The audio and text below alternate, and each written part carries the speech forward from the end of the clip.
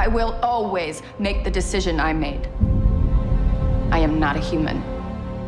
Okay, so last season, Kara kind of sort of trusted her instincts more than like what other people were telling her, and it kind of backfired a bit. Are we going to see her sort of become less trusting in season 3, or is she still going to try and see the best in it?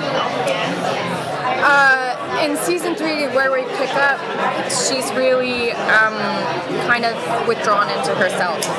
And I think the only opinion she will trust is her own. She's very much just the scales of whether or not she's juggling Kara Danvers and Supergirl is leaning very much towards Supergirl right now. And I think it's because of what she lost in season 3 and the pain she felt. I think someone who has lost their entire world and their family and their parents must have abandonment issues. And she just experienced it again as an adult, so we're going to see her grapple with that. Kind of, I think the question, am I an alien or am I a human, is coming into effect. Do you think it's darker now this season? And do you like that it's a little bit darker if it is? I definitely think it's more darker. It's more adult, certainly for her. She's always, the way I've lived in her skin up till now has been sunny and positive, and she always finds a silver lining. She always knows there's a way. Now it's very much like she is business, and she is not talking about how she feels, and she's like ironclad strong right now, but there's a lot of vulnerability underneath, and I like it. I think that's the natural progression of where it should go.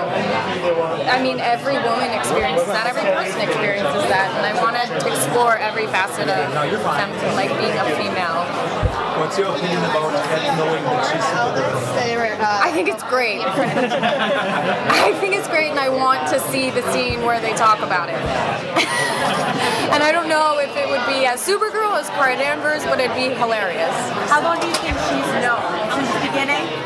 Oh yeah, I think Kat probably knew from the get-go and just like feigned that she didn't.